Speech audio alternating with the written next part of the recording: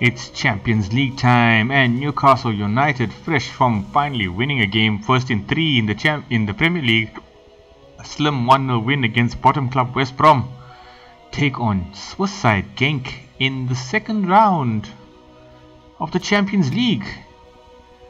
You would think a fairly favourable draw, but things haven't quite gone Newcastle's way thus far this season.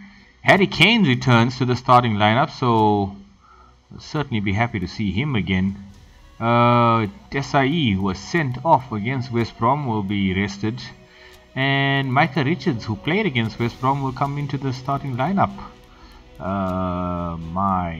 Will be on the bench. Let's see. Jude Bellingham, Castona. Okay, here's what we're going to do. Castona is going to drop into midfield, and Steve McManaman is going to get a start ahead of Marco Verratti, and that will be my side. Adama, Shearer, Kane, Bale, McManaman will be the front four. Castona will support Busquets in midfield.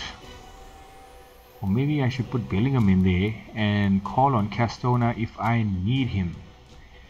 Gotta rest my guys wherever I can, seeing as I don't have as much depth as I thought I did. Genk playing a 4-5-1 and have done very well to get this far in the Champions League. Can they get past the English champions, Newcastle United? Nobody really to mention there in the starting lineup, but you know what? Those are the sides you got to worry about. And Diego Maradona certainly not taking them lightly. He's put out a very strong side there, including Steve McManaman. Am I recording? Yes, I am.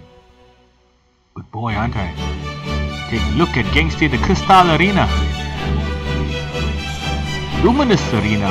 Well, it translates, doesn't it? And the English champions, Newcastle United, who bowed out of the Europa League last season in the semi-final against RB Leipzig, and the season before that bowed out of the Champions League in the semi-finals against eventual winners Borussia Dortmund. But the year before that, in Maradona's very first season, we won the Europa League, so hey, it can be done. This year, having won the Premier League and the FA Cup last year, the Champions League is certainly the name of the game. Jude Bellingham getting a start here today ahead of Castona and Verratti, alongside Sergio Busquets. Steve McManaman, summer transfer, joined with Paul Gascoigne, who never quite settled at Newcastle, and I don't believe he was a lost cause, but the amount of money offered for him by AC Milan was just too good to refuse, and off he went. Nicely won here by Simon Kjaer, does well, and sends Adama Traore on his way, and Traore tries to find Shearer early. Shearer with the dink pass in to the returning Harry Kane. What is going on there? There's some lights in the way, and oh, Adama Traore zips past his man again. The speedy winger Shearer is there, gets it on target. Alan Shearer finds McManaman. McManaman trying to... Oh, where is McManaman going? Got through and found that he had no room in which to move. Let's get a Bale now. Oh, look at that for a block. Unbelievable stuff. Oh, and McManaman there. Oh my goodness me, guys. I've got some bad news for you. I'm looking at the early... Oh, and Gareth Bale. Oh, look at that. The tackle from behind gets the ball right through Gareth Bale's feet somehow. And Newcastle United now may have gotten the man in his spot of... What is going on there? McManaman there was on hand, and then takes a swipe at Gareth Bale off the ball. Come on, man. Gareth Bale fire this one in. Kjaer gets there and he misses the target. Can you believe it? Simon Kjaer whooped in by Gareth Bale. I have got a bad feeling about this.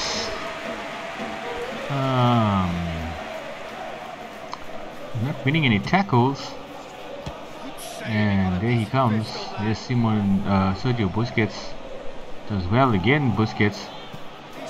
Shearer's there, and Shearer misses. Can you believe that? Oh god, guys, I gotta tell you, I have got a pretty bad feeling about this one. Unmarked, just outside the 6-yard box, and he misses the target. Ooh, this is not looking good. Yes, Busquets now again sends Gareth Bale on his way, who takes about 4 touches just to get the ball under control. Gareth, oh my goodness me, blocked by Alan Shearer. Oh shit, this is gonna be one of those games, guys. Here's McManaman, does well to find Harry Kane, who finds McManaman again, who tries to get the shot off. Will not happen for him. This is gonna be bad, guys. I got a bad feeling about this. Jude Bellingham now. And Genk. Oh my goodness me, for flippin' hell, man. Wins the ball and he just summarily just rolls out of play, man. What else do you want to happen in this game? It's one of those games. Oh, McManaman. Oh my goodness me. What the hell? And there, a free kick, of course, to Genk. It's gotta be one of the... I want the ball as fair as you like, I gotta tell you. Poor decision there, and Genk now probably gonna hit it. Oh my goodness, the wall gets in the way there. And Newcastle United, I have an ominous feeling about this one, gotta tell you. Not looking good at all. Gareth Bale gets up, wins it well. It's him and Alan Shearer against the Genk defense there, and Shearer, oh my word, Harry Kane tried to get the shot off, but once again the laser guided tackling of Genk. Gareth Bale, can he do something from here? McManaman gets it on target, and the goalkeeper pulls out a tremendous save there. McManaman to Busquets, back to Bale now, and Bale not pulling. And you know, just an observation, if I was playing FIFA, you can bet the player would have done like 3 or 4 different skills and he would have gotten past the defender. And you just see the difference here, that PES doesn't favor that style of play. You cannot go and suddenly, and that's the one thing I gotta say I dislike about FIFA, is where this dribbling spamming that they do, and when they do it, they kind of sit there as if they've done something impressive. I don't see it. I don't find that impressive at all. You're not outsmarting the AI, you're just exploiting a cheap arcadey game mechanic, in my eye. I told you I was playing with these guys not too long ago, some FIFA, and the dude was like trick spamming me no end, and as if it was something impressive. I don't see anything impressive about that at all. You know, doesn't show any skill to me anyway, you know. Oh my goodness me, look at that. I win the tackle with 2 guys against 1, and he still somehow emerges with the ball. There's Harry Kane now, will get McManaman on his way. McManaman has got the pace to get away from Thomas. McManaman now, still McManaman. McManaman, get, oh, what kind of save is that? What the hell did the keeper do there? Oh my word, the animation didn't even allow for that save, but Busquets, oh my goodness, desperation coming through there. Did you see that save? Keeper couldn't get down to it in time with his hands, and literally like sort of went sliding across his goal line there to stop that one. What the hell? ominous, guys. It looks ominous. And here's Shearer now. And Genk. Oh snap. Someone cleared it well there. And now going across the pitch to Bongonda. And Micah Richards will win that one back. And Gareth Bale has got no one in support. Sure. How the hell, man? And Newcastle United are finding Genk to be a much tougher prospect than even they expected. And Micah Richards now looking for some support. McManaman trying to find Gareth Bale, but they will not allow that. Micah Richards again now. Finds Gareth Bale, who tries to find Harry Kane.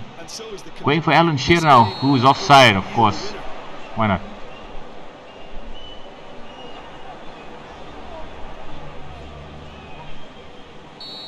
Can I make any changes here? Oh. Okay, I'm going to bring... Oh, what the hell? I'm going to bring Castona on. And... Charlie Austin. Let's see how that goes. Now some movement on the bench, and we are going to see a change. McManaman and Kane, two Englishmen coming off. Substitution going on here. Charlie Austin, not yet quite an England international, but he will be. There's Bellingham now. Finds Adama Traore. Oh, his first touch takes him about 3 meters behind the play, and Castona. To Austin, back to Castona. Oh my goodness me. How is it that they're playing all out attack and still have 10 men? I can't see shit. There's Bellingham there. Oh, Castona. No foul given there by the referee, who was just bounced off the ball at the edge of the area. And Newcastle United now is...